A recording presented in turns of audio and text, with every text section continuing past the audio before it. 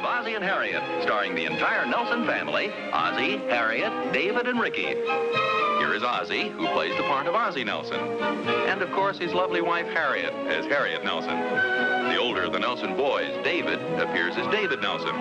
And his younger brother, the irrepressible Ricky, played by Ricky Nelson. The Nelsons' next-door neighbor, Thorny, is played by DeFore.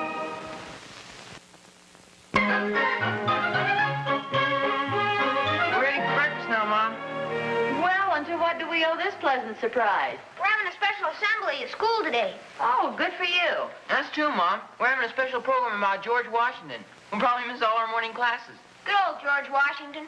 Well, I can see why he'd be a popular guy today. We don't have to go to school at all on Monday. Yes, I know. I sure wish he had more birthdays, boy. When you get a little older, you'll be thankful that birthdays only come once a year. Did I hear somebody mention a birthday? Yeah, Monday. Don't tell me you've forgotten. Somebody's birthday on Monday? Let's see, Harriet. Yours is July. David is October. You want a hint? No. Wait a minute. I'm usually pretty good at this. I can certainly remember a birthday without a hint. Let's see. Okay, give me just a small hint. His name is George Washington. Oh! Well, I didn't think I'd forgotten a birthday. You forgot his. Well, I wasn't thinking about him. He was a good man, boy. Yeah, I know he was. We're having a special assembly about him today. We're even getting out of school early. Oh, good. Good old George Washington. Well, here's your breakfast. You'd better eat it or you'll be late. Yeah, I don't want to be late for getting out of school early. Harriet, I don't think I'll have any breakfast. I think I'll just have orange juice. Thorny's going to stop by for me in a couple of minutes. Oh, all right, dear. Say, listen, I want you to be very careful at that corner at the foot of Maple Avenue. There was another accident there last night. Oh? Look, it's right here on the front page of the paper. You know, I think it's terrible they don't have a traffic light there. Oh, yeah. Let's see, Pop. Oh, yeah. Look at those fenders. Yeah, they were fenders. Boy, it's lucky nobody was hurt. I want you boys to be very careful when you're crossing the street down there, too. Oh, we always are, Mom. I almost had an accident at that corner last night. Some woman came zooming right out in front of me. Are you sure it was a woman? Oh, yeah, she came barreling right across in front of me. As if she owned the road or something. Who was it, Bob? The mayor's wife? I don't know. All I know is if I hadn't jammed on my brakes in a hurry, we'd had a nice smash-up. Is it true that women make the worst drivers, Bob? Oh, no. I wouldn't say that, David. I mean, women are much better drivers than small children. Now, just a minute. I resemble that remark. I'm a woman, you know, and I feel a little hurt. What about me? I'm a small child. After all, the issue isn't to determine who's a better driver. It's see if we can't do something about that dangerous intersection so we don't keep having those accidents there. Well, it's no wonder they have accidents. It's almost impossible to see the other cars until you're practically at the corner. It's not always the driver's fault. I guess that's what our teacher means. What's that? Well, she says most accidents are caused by the nut at the steering wheel. Sounds like your teacher's been reading some old joke books. He's a dandy. We're having a women's club meeting today, and I think I'll try and do something about it. Maybe have a traffic signal put in there. How can you do that, Mom? Well, I don't know, David, but maybe somebody will have some ideas. Oh, the thing to do is get to somebody with some authority, somebody with some influence. You mean like Miss Wingate, my homeroom teacher? Does she have influence? I'll say. When she says stay after school, you stay. Well, with all respect to Mrs. Wingate, that's not the kind of influence I mean. I mean somebody with some political influence. You need somebody like that on your side. Heck, I'd like Miss Wingate on my side. She makes out the report cards, too. Well, you'd better hurry up with your breakfast. You're going to find yourself off her list. Yeah. Besides, you don't want to keep old George waiting. I wonder what he would have done in a case like this. You mean about the traffic light? Yes, sir. Well, I'm sure he'd have done something about it, David. He was a great man. And no problem was so small that he could afford to overlook it. Well, it seems to me that none of us can afford to overlook a thing like this. I don't think George Washington would have worried about a traffic light. Oh, what makes you so sure? They didn't have automobiles in those days. I'll think up an answer to that and let you know when I come home tonight. Hi, Pop. Oh, hi, fellas. Come on, Pop's on. Oh, it's quite a greeting. What's all the excitement about? We're having dinner early. We're playing a basketball game tonight. Oh, good for you. Oh, hello, dear. Oh, hi. I'm glad you're home the boys want to have dinner early. Yeah, I know. They told me. Well, that suits me fine. I had kind of a busy day. Oh, so did I. We had quite a session at the women's club. Oh, really? Did you speak to them about the traffic signal idea? Yes, sir, I did, and it was received very enthusiastically. Oh, swell. Was any definite action taken? Mm-hmm. I've been appointed a committee of one to write a letter to the president of the Chamber of Commerce. Well, okay. Let's get out the old pencil and paper. Oh, well, thank you, dear, but I've already written it. Oh, good for you. I wrote it during the treasurer's report and mailed it right after the meeting. I figured the sooner the better. In fact, I sent it special delivery. Oh, well, that's fine. Now, if you don't mind my making a suggestion, I'd follow it right up. In what way? Well, I'd go down and see the main guy personally. Oh, I wouldn't want to do that. Well, why not? That's the only way you're going to get any real action. Find out who the main guy is and go down there and contact him personally. And that's what I'm going to do tonight. What's this? I'm going right up to Officer Clancy and get some real action. What are you going to do, step on his toes? Now, wait a minute. Who's this you're going to see tonight? Officer Clancy. He's a policeman. Oh. Well, how come you know him so well? He referees all the basketball games at the Y. Oh, he sounds like a real nice guy. Oh, he is. I need to tell him about that traffic light we were talking about. What good'll that do? What do you mean? Well, he's a nice man, but what can he do? Are you kidding? Are you kidding? Am I kidding? Are you kidding? Am I kidding? Now, wait a minute, boys. I must admit that installing a traffic light is probably a little out of Officer Clancy's jurisdiction, but it certainly won't do any harm for Ricky to talk to him about it. Do you think he has any influence, Pop? Well, you never can tell. He knows a lot of people, boy. We're sure he does, dear. He told me he's seen them come and he's seen them go. I guess he has at that. In fact, he said he sent some of them himself. I wouldn't doubt that either. You know, I think it's wonderful the way you've all gotten together on this thing, and that's the way to accomplish something. Everybody work together.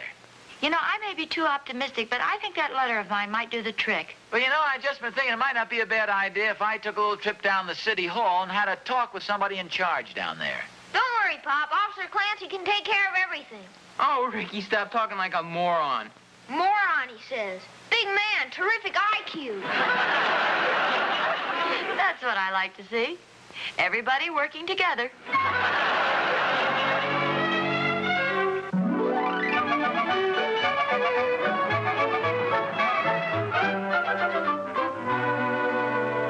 Yeah, I'll talk to you later. Bye. Now, may I help you, sir? Yes, this is the office of the Commissioner of Public Safety, isn't it? Yes, it is.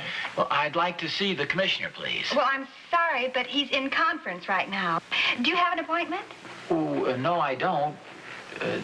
Is that necessary? Oh, I'm afraid it is. The commissioner only sees people by appointment. Oh, yes. Well, I'd like to make an appointment then at his earliest convenience. Oh, well, certainly. Just let me take a look here and see what day he has open.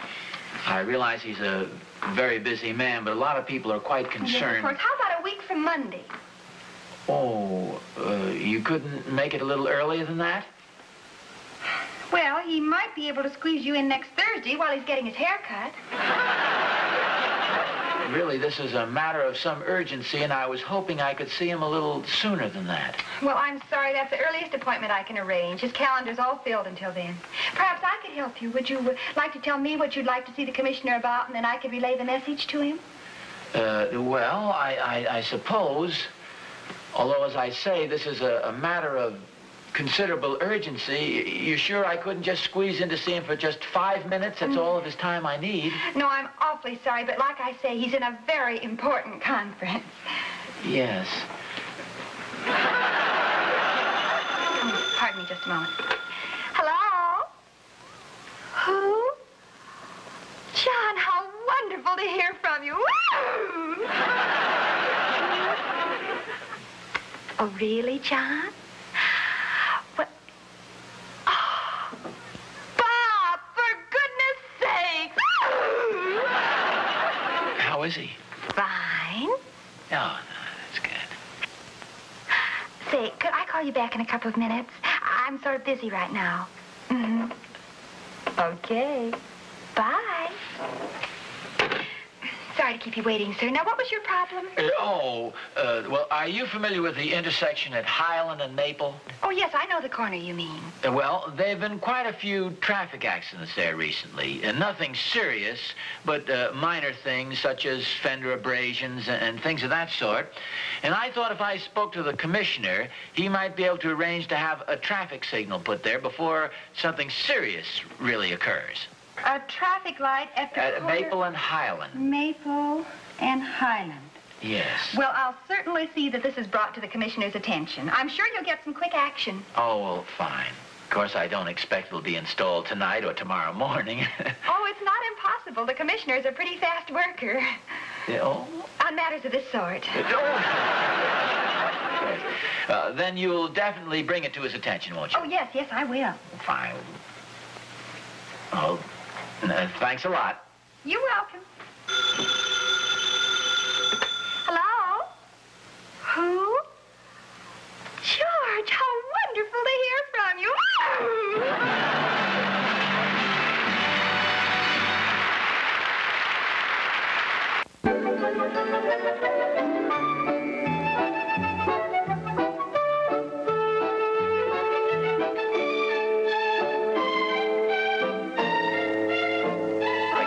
As a secretary, and she told me that the commissioner was in a conference. Between you and me, I could have sworn I heard somebody say, "I'll raise you 5" from the back room. Well, just the same, you sure got some quick results. I didn't get any results at all. The girl said she'd speak to him about it, but you know, that's the usual routine. What do you mean? Oh, I mean, I just wasted my time. Well, it may interest you to know that I passed there not more than 10 minutes ago and saw a workman directing traffic lights. You're kidding. Well, no, I was honest. Didn't you see it on the way home? No, I took the bus. Well, come on, we'll drive over. You can see for yourself. Well, how about that? I really got some quick action, didn't I? Well, you sure did. You know, Thorny, it just goes to show you, for years people have been saying, let's have a traffic light installed at that dangerous intersection. But it took me to go down there and get some real action. Just a minute, Oz. I'm beginning to hate myself now for even telling you about it. Well, nevertheless, when people say, who did that magnificent public-spirited job, you tell them it was your neighbor and friend, Ozzie Nelson. Sure, Oz. And when the light has traffic tied up for blocks, we'll erect a little sign. You are late for work this morning through the courtesy of Ozzie Nelson. Hey, David, I told you, boy. You told me what? Remember, I told you. You told me what? About the traffic light. What about the traffic light? He said it wouldn't do any good to ask Mr. Clancy. Ask him what? About putting in a traffic light. What about it? The men are putting it up right now. You mean down in Highland and Maple? Sure. How many times do I have to tell you, David? Boy, it sure didn't take them very long, did it? Heck no. I don't mess around, boy. Here, look at my traffic light. Your traffic light? Oh, sure. I'm the guy who got it put there. Oh, good for you. Congratulations, little man. Why don't you have the neighborhood take up a collection for me? Get ready for dinner, boys.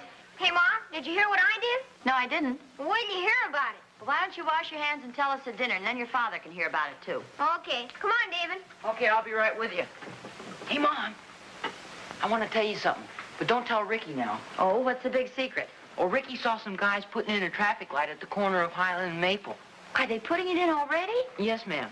And he thinks it's because he told Mr. Clancy about the dangerous corner. Oh, I see. Yeah, but I know what really happened. Yes, I know you do. I didn't have the heart to tell Ricky. That's very thoughtful of you, dear. I'm glad you didn't. The important thing is that the light got put in. Yeah, that's what I figured. That's the reason I let him go right on thinking he was responsible. I didn't realize how much could be accomplished just by writing a letter. Gee, how did you know, Mom? How'd I know what? We wrote a letter to the mayor. Our whole class signed it. Well, when did this happen? And yesterday. I told our teacher about the dangerous corner, and she said we ought to try to do something about it. So you sent a letter to the mayor? Yes, ma'am. But don't say anything to Ricky now, Mom. Oh, of course not. Let him go right on thinking he was responsible. All right, dear, if you say so.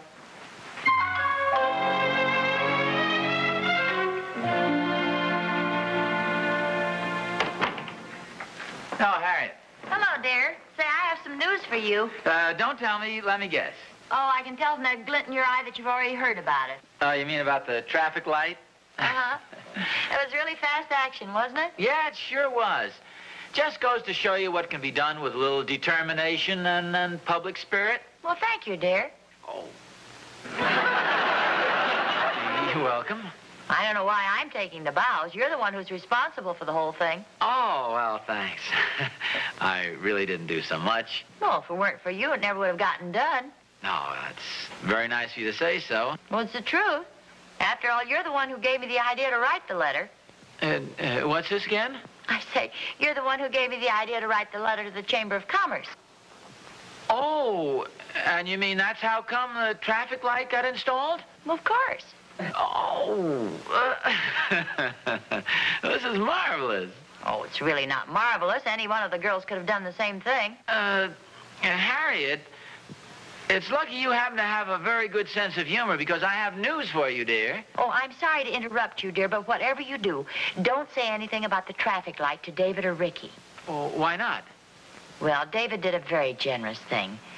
It seems that last night at the basketball game, Ricky spoke to Officer Clancy about putting the traffic light in. Oh, so he thinks he was responsible for it. Yes, but that's not all. David spoke to his school teacher about it, and the whole class sent a letter to the mayor. So David thinks that he's responsible for it. Let's say that's very nice of David, very thoughtful. I thought so, too. So naturally, I didn't have the heart to remind David about my letter to the Chamber of Commerce. Oh, well, gee, that was very thoughtful of you, too, dear, to let David think that he did it. I figured I can certainly be as generous as my own son. Oh. I'm sorry, I interrupted you before. You said you had some news for me. Oh, well, it wasn't important. Well, don't forget now, don't mention this to David or Ricky, huh? No, I promise. As long as each of them thinks he's responsible for it, there's no sense in spoiling their fun. Oh, sure, that's right. Do you happen to know where Sydney is? Sydney? Yeah, you know, the Thornberry's dog. Oh, well, I think he's out back in his doghouse. Why? Well, I'm sure he had nothing to do with the traffic light, so there's a little something I'd like to tell him. Boy, it sounds confusing to me.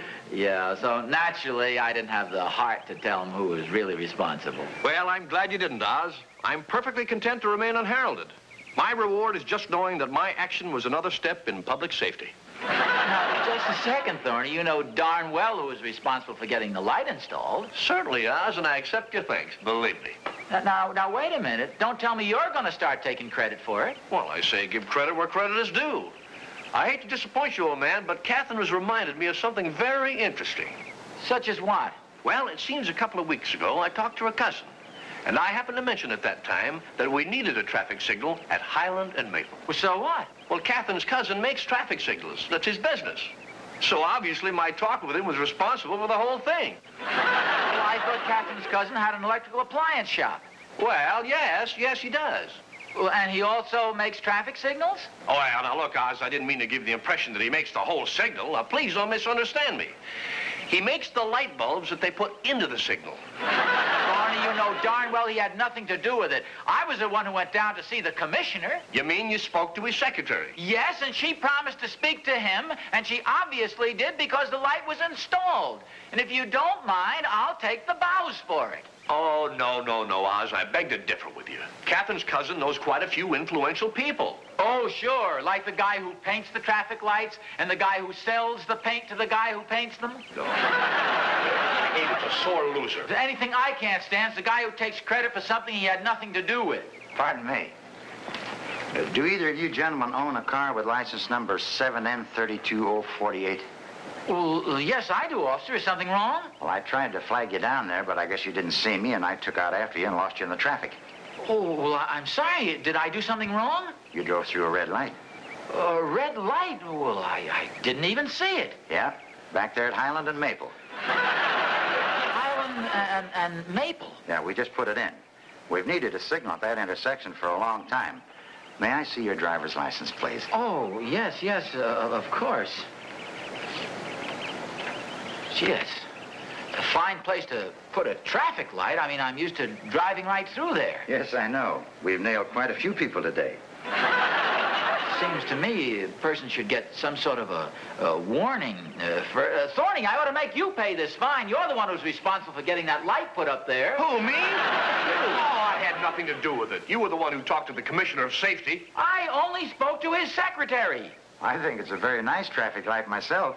It's high time we had one, too. Oh, Oz, I think we can blame this whole thing on Ricky. Look, don't try to weasel out of it, Thorny. If you hadn't spoken to your cousin, with all his influence and I'm not trying to weasel out of anything. And he's not my cousin, he's Catherine's, and I'm sure he doesn't know anything about it. Please try and be a little more careful next time, Mr. Nelson. Well, aren't you going to give me a ticket?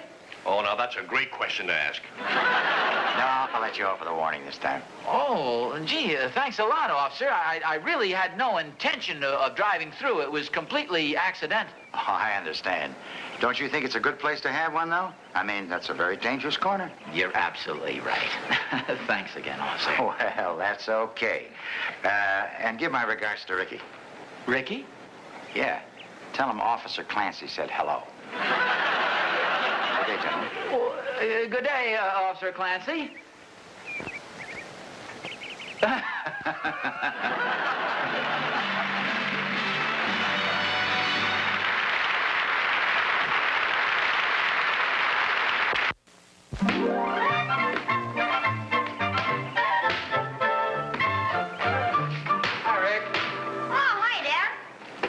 How'd the basketball game go last night? Oh, swell. Hey, I didn't know you knew Officer Clancy.